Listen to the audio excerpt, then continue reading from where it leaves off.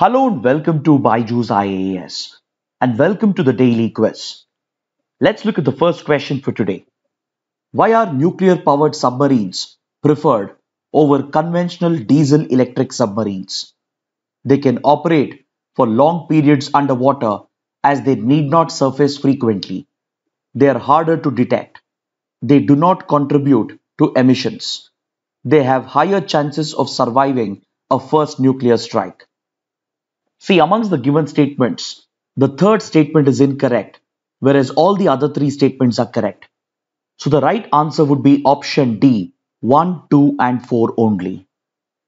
This topic is in news because of the AUKUS initiative that we discussed yesterday in our CNA. AUKUS is a trilateral initiative that has been launched by Australia, United Kingdom and the United States.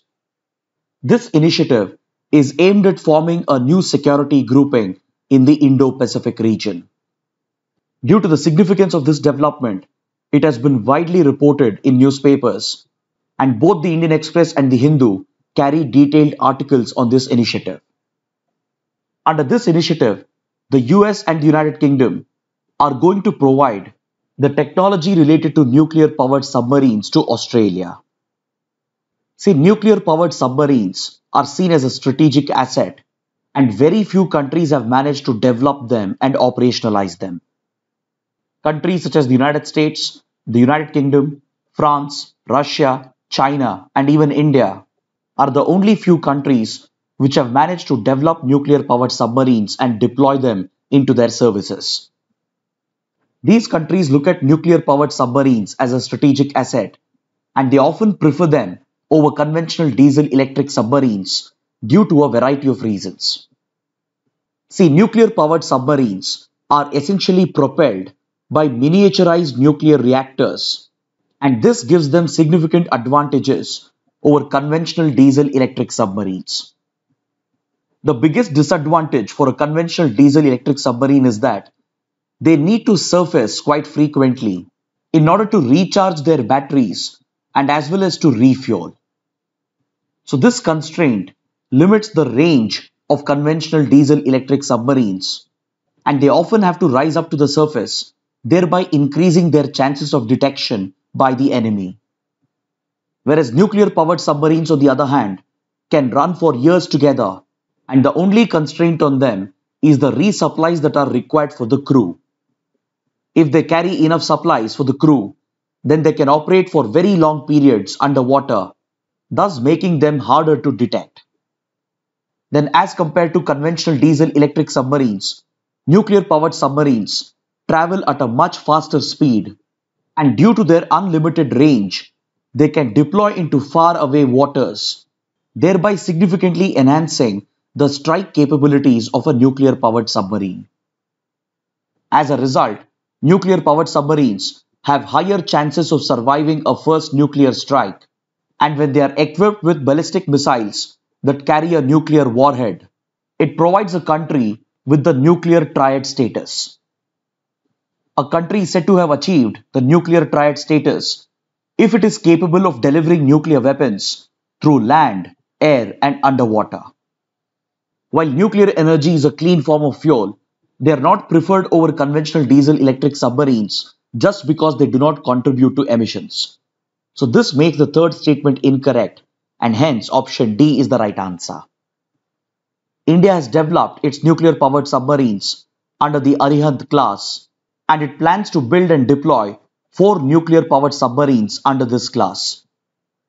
Under this category, India has already deployed INS Arihant into the Indian Navy, and very soon INS Arigat is also likely to be commissioned. Now let's look at the second question. The RS virus primarily affects which function in humans? Reproduction, RNA synthesis, ribosomal activity, respiration. The correct answer is option D, respiration. See, the RS virus stands for Respiratory Syncytial virus. This virus is known to cause respiratory and throat infections, and even though these infections are quite common, they can be deadly to children, especially to infants. As of now, there is no vaccine for this virus, And even though most children get affected by it under the age of 2 years itself, it can lead to death in a few cases, especially when the children are vulnerable as a result of other comorbid conditions. This article in the Hindu reports the death of around 6 children in West Bengal caused by influenza B and the RS virus. Now let's look at the third question. What best describes the term bad bank seen recently in news? A bank used by those involved in money laundering and fraudulent activities. A bank which is unable to honor its depositors. A bank that takes over and resolves non-performing assets or NPAs in the banking system. Or a bank which deliberately violates the regulations of the central bank. Amongst the given options, the correct answer is option C. A bad bank is an institution that is set up to resolve NPAs in the banking sector. This topic is in news because according to this article in the Hindu, the government has paved the way for the establishment of a bad bank, which is an unofficial informal name for the National Asset Reconstruction Company Limited.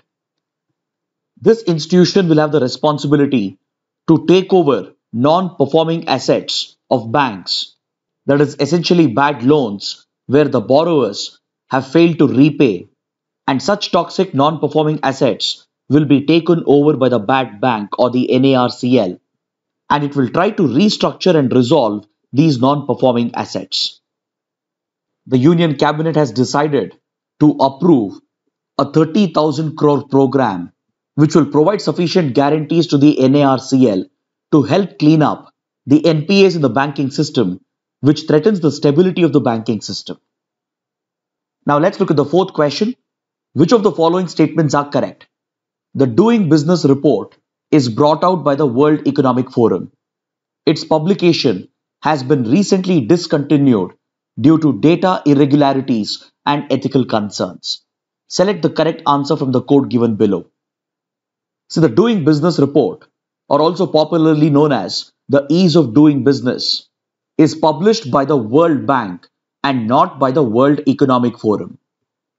So this makes the first statement incorrect. However, the second statement is correct because yesterday the World Bank has decided to stop publishing the Doing Business report due to data irregularities and ethical concerns that have come up.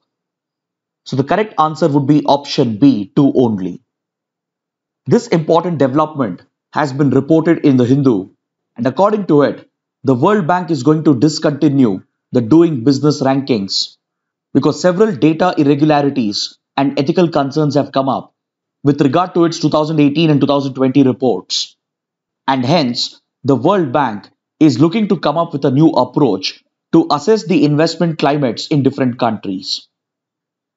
See, the Doing Business report or the Ease of Doing Business Index was a widely anticipated report which was published by the World Bank. It was essentially measuring how easy it is to conduct a business in a country depending on the investment climate. It would look at several key parameters to estimate how easy and how quick it is to start a business, to run a business, and even to wind up a business. This report was essentially capturing the performance of countries with regard to their regulations and as well as with regard to their licensing mechanisms.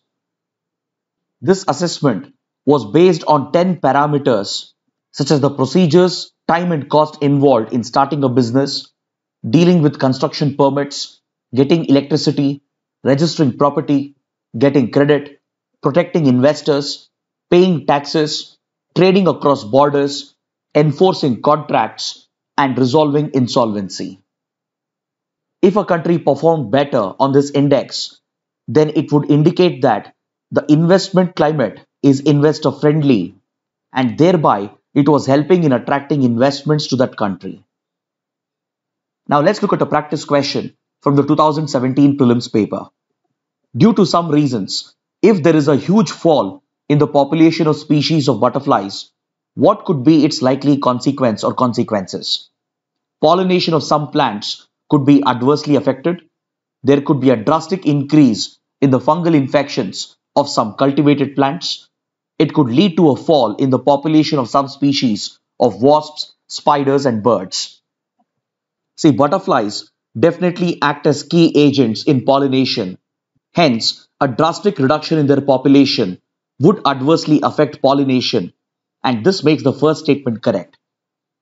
But the second statement would be incorrect, as there is no direct link between the decrease of population amongst butterflies and a drastic increase in fungal infections.